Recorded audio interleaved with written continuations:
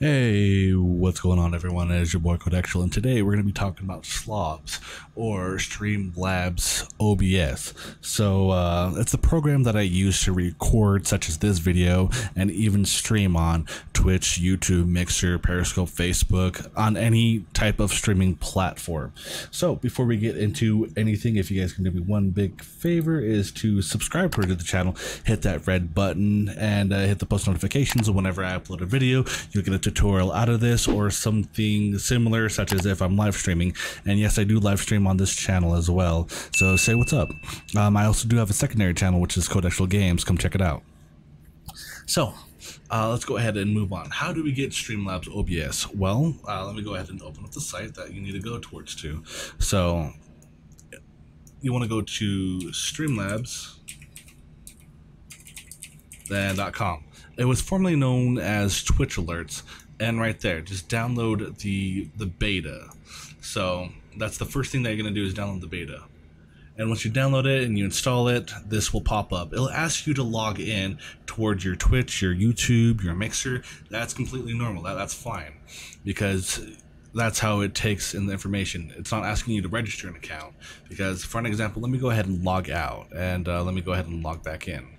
So it's asking me to log in with Twitch or YouTube or Mixer, Facebook, Periscope, and Picardo. All right, so we're gonna log in with Twitch, and there you go. So you have to be logged on twitch.tv. So we'll get towards more of this website and all of its functionality. I just want to give you a brief introduction of what StreamLabs is. StreamLabs OBS.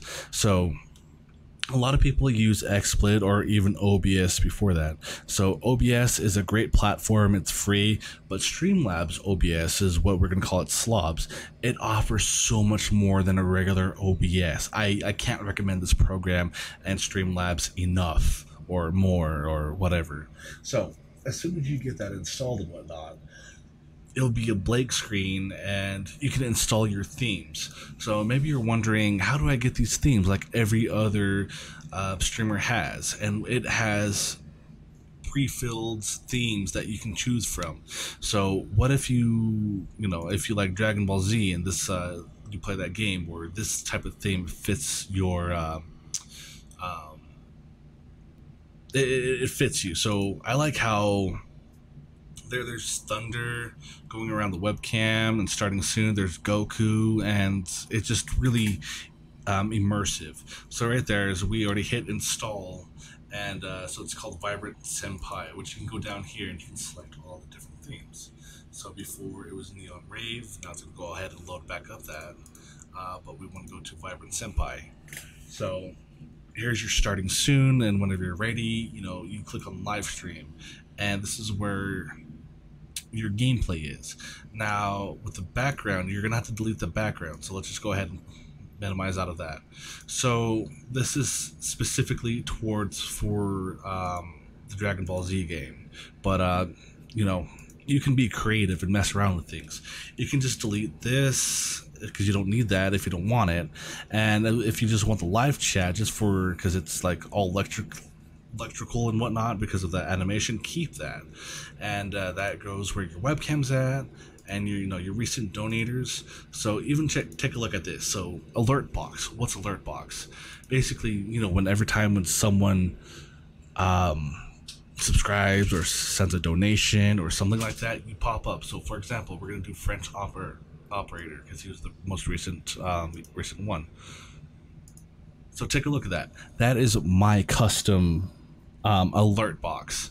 So with that green screen, if you have a green screen on something, what you can do is go to filter, hit the plus button, and look for chroma key. We want chroma key, and hit done. Then it's green. So now if we were to replay that message again, right? So let's go ahead and replay that. Look at that. Now the green screen is gone. So there's a lot of this. Is basically is an introduction of StreamLabs OBS and what you can do and create. So you can choose many different types of themes. You can customize it, and you can add stuff.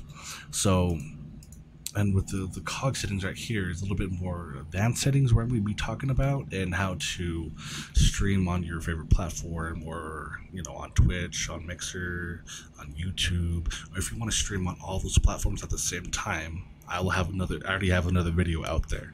So I'm going to be creating segment videos of StreamLabs OBS. Again, this is an introduction for you, so I just want to let you know, stay tuned on the other video so I can show you how to set up how to set up everything from custom. Because what if you don't want this, even though that this is cool as shit, I'm not gonna lie, this is actually pretty cool. Whoever made this is legit. But what if you want to make something from brand new, your own thing, right? So it's not going to be something like this. Again, creativity is all based on you. If you know how to Photoshop, if you know how to do animation, that's where you come into play. So I'm going to show you the basic bare bones in the next video of how to set up things properly and how to have your performance, make sure that you're not lagging in game or even on a connection. So stay tuned on the next video. All right, so if you guys can do me a favor, is go ahead and subscribe, and I'll see you guys in the next video. And also check that in the descriptions and whatnot for the links. I'll leave the titles of the names and see if it fits your needs and whatnot. What's up? Yeah, I'm back on my shit again. Chasing Benjamins, grinding till the very end. Yeah, every day I'm feeling great, better than the day before, and you can see it on my face. Smiling with my glasses on, like I'm blind to all the hate. I can see all of you waving, I'm just acting like I can't. As long as you can